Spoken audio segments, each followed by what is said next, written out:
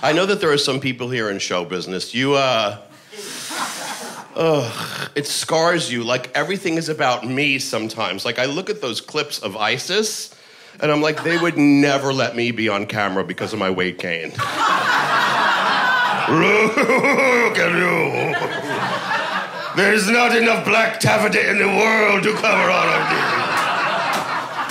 You have one eyebrow. Wax the eyebrow, lose some weight, and get a waist, and we'll talk, girl. That's funny, because a member of ISIS just called me girl. I guess we'll have to cut that from the final recording.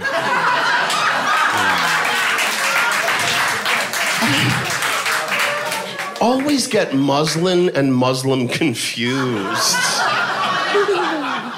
Like, one of them is a really cheap, flammable fabric, and the other one wants to set me on fire because I'm gay.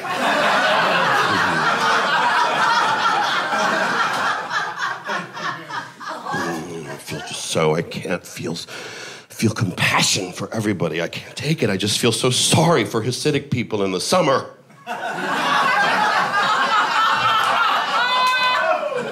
Would it kill anyone to design a line of easy breezy summer casuals for the Hasidic Jew? Like, nothing provocative, just like a cotton shift and a breathable wig.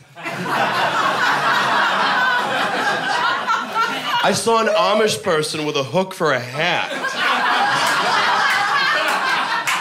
And I thought, like, are they allowed to send away for that in a catalog? Or did they whittle it themselves?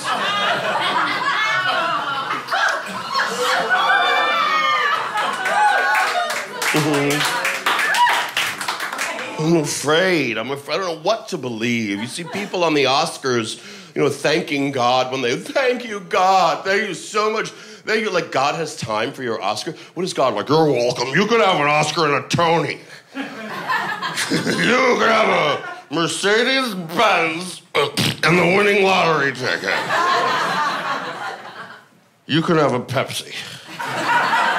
Oh, hey, Frances McDormand. Frances McDormand is here. Frances, here's a second Oscar. Shut up, little kid from Western Africa. Don't come at me with that clickety-clackety-clack.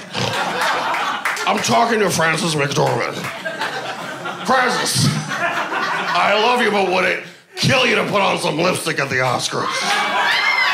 At least wash your hair. I'm just kidding with you. I'm just fucking with you. Don't it wouldn't kill Frances McDormand. I would fucking wear lipstick to the Oscars.